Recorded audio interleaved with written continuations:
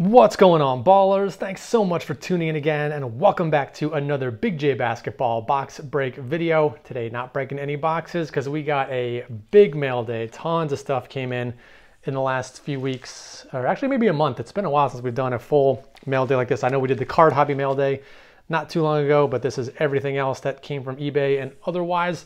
So we got a lot of packages to get through, so let's get right to them. In the back, those cards, you will see them. We'll reference them later on in the mail day. But our first package, if you looked at the thumbnail in the description for this video, you'll see that this is the very first non-sport card I've ever bought. So what am I, non-sport stuff am I buying?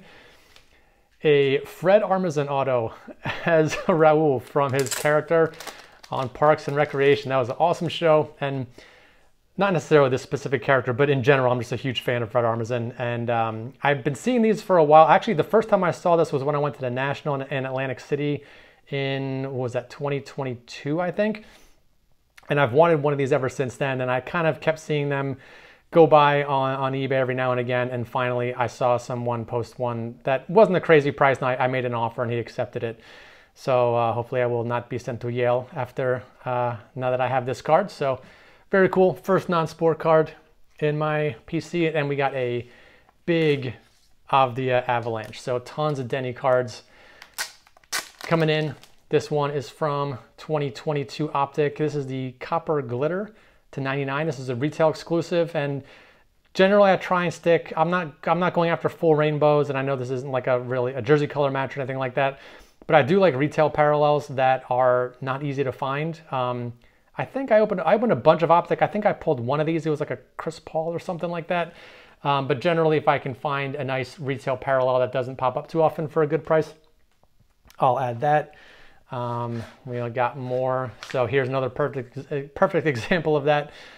Retail parallel from the newest Donruss set. This is 2023-24 Donruss. So you'll be seeing lots of like Donruss hoops and Prism parallels. Optic for 2023 is not out yet. But this is the blue-green hollow laser, and it's numbered out of, it's really hard to see, numbered out of 35. So partial jersey color match with the blue on top. Again, retail parallel numbered to 35. Got that nice and cheap, and those are not going to be easy to find, I'm assuming. Next one, we got another probably cheap retail parallel. Yep, there we go. This is a, get out of this, card saver from 2023 Hoops Blue Explosion. So this is a exclusive to retail boxes. These are numbered out of 90, or no, 59. I had it upside down. I will say that some of these, they're changing the font they use on some of these. You can see the font on that one looks a little bit different than the font on this one. I think this looks like the original font they always use for serial numbered cards. Some of them are different. I'm not sure what Panini's doing with how they're numbering these. Another Hoops. This is a Orange Explosion. So this is a Fat Pack exclusive. Not sure I even have any Orange Explosions of Denny from the other years. So saw this pop up, made sure I grabbed it. 25 out of 25. And I think we got another Hoops here. There we go. If you missed last week's video, recently just opened up a one of these Tmall Asia Hoops boxes for 23-24. So finally opened one of these, and this is the, I didn't pull any golds unfortunately out of the box that I ripped, and I'll fix that tape later. But this is from the Tmall boxes. This is numbered out of 10. This one's 4 out of 10, so just a little bit of a different look. The Tmall parallels all have this hyper pattern to them. So pretty cool there. Another short printed Denny. I think we got some more. We got some Prism stuff now. Okay, this is actually a really hard to find card. This is not numbered. It's the Hyper Blue from 2021 Prism. No serial number on the back. These were included in the 2021 Target factory sealed sets. Every one of those sets had a one pack that only had 5 cards in it. And each of those packs had one of each color. I think there's like red, blue, green maybe. I'm kind of blanking on what the other hyper colors were. But I've never seen this one ever for sale. So as soon as I saw it for sale, I grabbed it. I'm still working on the Alonzo Morning Rainbow for this year. and I have never really found any of these hyper factory set parallels. They're just complete ghosts. Probably most of them are still sitting in those boxes that no one is opening. But someone opened one, got this Denny Blue. So really cool, rare card there that's rarely seen, very hard to find. All right, I think we got some, all right, now we got some Prism parallels for this year. So again, trying to stick to mostly color match stuff and some other cool parallels. This is the Red Power. It's kind of a checkerboard pattern, but they call it Red Power. This was, I think, a football parallel that they also included in basketball last year, and they included again this year, numbered to 75. Red Power, there we go. Got some more prisms. So this is Mojo. Again, not necessarily a jersey color match, but I do like the Mojo parallels. Numbered out of 25. Really nice hobby exclusive. And next one, what we got in here? There we go. First off the line, Blue Shimmer. This one is numbered to 35. I got this for $1.25 plus shipping, so very happy with the price on that one. More Denny stuff. Oh, here we go. And I put this in exactly the same way I got it. Gold Shimmer, numbered out of 10. Not even in a top loader, just in a penny sleeve, and it was packed exactly this way in the package that I just opened. So I'm sure it was jostling around in there, bumping around during shipping, but luckily doesn't look like it's damaged. This one's numbered out of 10. Again, first off the line, exclusive parallel, just like the Blue Shimmer here. But man, really, really lucky that there was no damage or anything on this. It looked pretty clean as far as everything I could tell. Maybe I'll take a closer look at the corners and stuff like that just to make sure. I'm not going to grade it anyway, but very happy that there was no significant damage being shoved in a big bubble mailer that's wasn't really padded and didn't really have any anything besides a penny sleeve. So pretty lucky that one's not damaged. And I think we just got a few more Denny cards here. Let's see. Okay, here we go. Red Seismic. This is the Blaster exclusive. If you saw the Mail Day video we did probably a month ago, I already bought one of these, but the reason I got another one, jersey numbered 9 out of 299. It's always really cool to get jersey number cards. Personally, I do like them, but even cooler when you can get a jersey numbered card on a higher print card. I know, like, I have an Alonzo Mourning card that's numbered to 999, and it's 33 out of 999. But this one being 299, this might be my highest numbered jersey parallel that I have of Denny. So that's a pretty cool one there. So add that to the stack of Prism parallels. I think we got one more Prism parallel in here. This one was protected very nicely. Let's rip some of this tape off.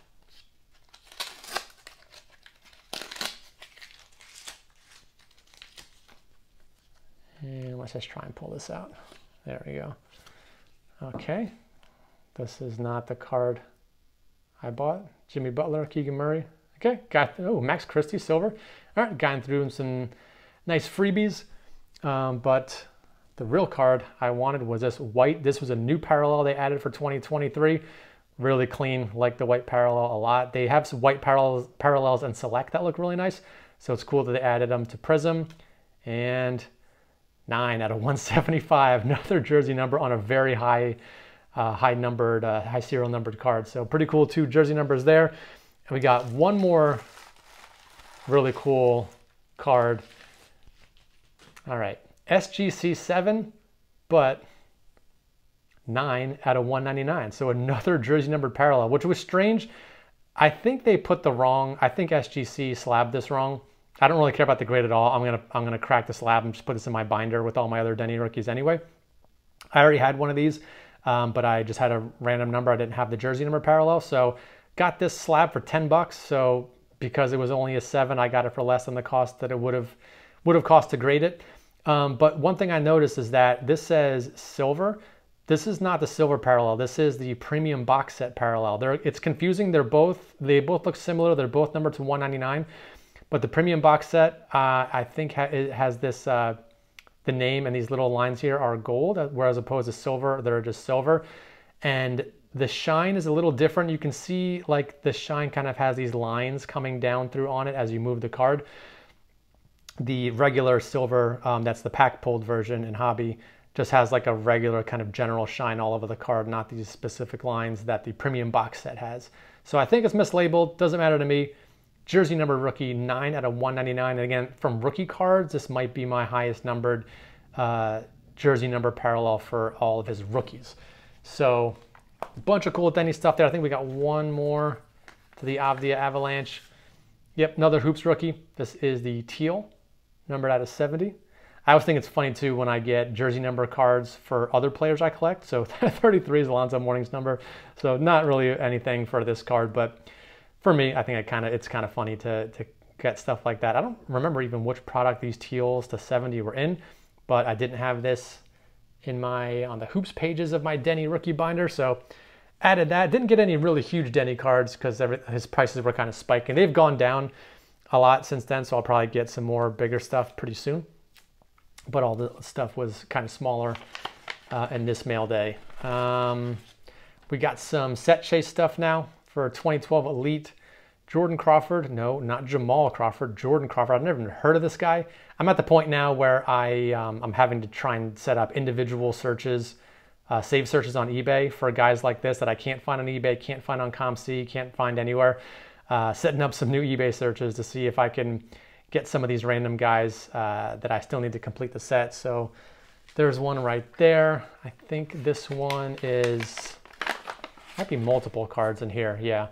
So this was from the same seller that had both of these.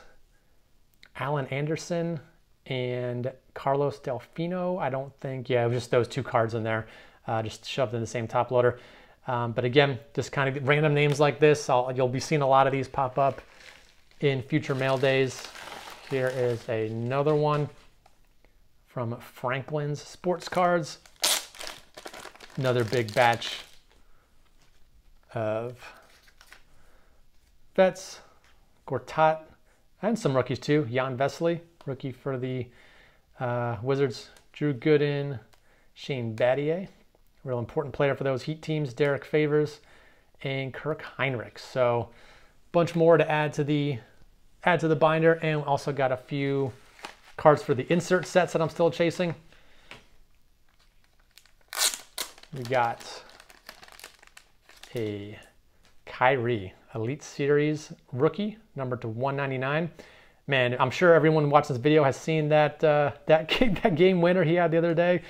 That sort of lefty floater over Jokic was incredible. One of the most amazing shots I've ever seen. But needed this one for the rookie set. I think I have most of the big name rookies from this. I'm still missing a couple. I think I need like Dame, Beal, maybe Clay. So a few big ones I'm still missing for that insert set, but hopefully I can continue to track those down. And another Elite insert set here. This is one that I'm not even close to completing the set, and the cards are very expensive, but I will still buy them when I can. Ray Allen, Classmasters, very cool, numbered to 99. So again, no parallels on this set. All the cards are numbered to 99. There's some really big names in this set. I know guys like Kobe, Steph, LeBron sell for a ton. I think the last Kobe I saw sell was like $1,000. So who knows if I'll ever get that one, but maybe one day. Maybe one day I'll finish that set. So a lot of nice progress though on the other cards. So almost done here. There's a few more PC cards. We got, if I can get this out, Ginobili Hoops Green checkerboard, numbered to 149. This is my only Ginobili card in this entire mail day. I don't hardly ever have mail days without any Ginobili stuff. This is the only one, but stay tuned for the next mail day, which hopefully is going to be coming in a couple weeks. I got some monster Ginobili cards coming in that mail day, so I'm excited for that one already.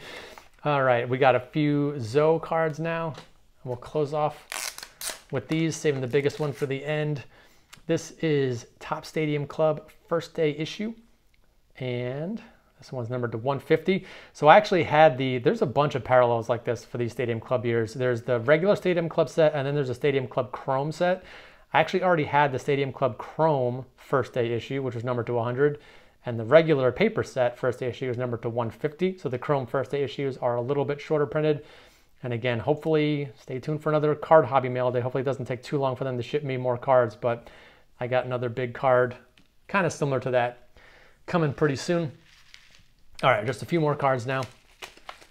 And this one we got, let's see. Ooh. All right, Zoe, rookie auto, and I threw this one up here. So back in the 90s when guys like Zoe were rookies, rookie autographs were not really a thing. No NBA sets had any pack issued rookie card or autographed rookie cards, or really autographed cards of any kind for that matter, in the early 90s. I already had this one. This is numbered out of 975. You can see these were all hand numbered. It's at 170 out of 975. And it's kind of tough to see his auto, sort of in thin blue ink on a dark background. Can't really see it all that well. But this is one of his only true, I think this was a pack pulled card. This Classic 4 sports set, you could pull autos out of there. But it was tough to pull the bigger names. Yeah, Classic Games autograph card. Zoe was to 975. I think Shaq was only numbered to like 350. Pretty much every other player was higher numbered and easier to pull. The better names were short printed. And Zoe, being the number 2 pick in the draft that year, was one of the ones people were chasing. So there was that one to 975. And then there's this one that I actually didn't have yet. This is numbered out of 1993. From the same set, you can see there's a stamp here that says Super Bowl card show. There must have been some promotional thing they were doing at the Super Bowl right after this, at the beginning of 93. So again, it says for promotional purposes only. This was not a pack pulled card, but it was a Zoe autograph, rookie autograph that I didn't have yet. So I wanted to make sure I added this one before it got, not that it got too late, you know, I'm sure I would always be able to find one of those. But it was still cool to be able to add that. All right, last package here. Really cool Zoe card, and I threw this up in the background. If anyone missed the consolidation video series I've been doing for guys like Kobe, and I also did Alonzo Mourning one. Sold a bunch of Alonzo Mourning cards to get the funds to pay for this one. 97 finest embossed gold refractor, numbered out of 74. So probably, I'd say probably his best 90s refractor. I don't know if it really gets any better than this. But the good news was that when I did that consolidation project, I made enough money selling cards that I was able to pay myself back for buying this one, and I had enough money left over to buy one more card. So not only did that consolidation project pay for that, it also paid for this. So I got 2 really, really cool rare cards out of that project. And this one is a 2001 Topps Chrome Black Refractor, numbered out of 50, 14 out of 50. And man, this looks clean. I'm gonna take a closer look after the video, but centering looks awesome. Maybe just a tiny bit heavy on the right. But for the most part, I don't know, it looks really close. Looks almost 50-50 all the way around. Yeah, maybe teeny bit heavy on the right, little skinny on the left, but super close to being fully centered all the way around. I gave it a quick look over when I first got it. I didn't see any surface issues. Corners and edges look nice, so this could be a grading candidate. And there are no PSA 10s in existence of this card. There's only, I think, maybe 2 9s, no 10s. So not banking that I would get a 10 on this. Probably not. Probably more like a 9. But still, would be really cool to have this card in a high grade. So before this was released in 2001, Topps Chrome didn't have any serial numbered parallels of their refractors. They just had the base cards, and they had the refractors, and that was it. But this year they started adding some, or not some, but only 1 numbered parallel. I think there was just the black, and that was it. In future years, they added a lot more, obviously. But being the first black refractor, the first serial numbered Topps Chrome refractor from a playing days card of Zoe, pretty important card in my opinion. So I've been looking for one of these for a long time. So very happy that I was finally able to add that to the PC. And that's going to do it. Hope you guys enjoyed watching this one. Thanks for tuning in, and I'll see you all on the next video.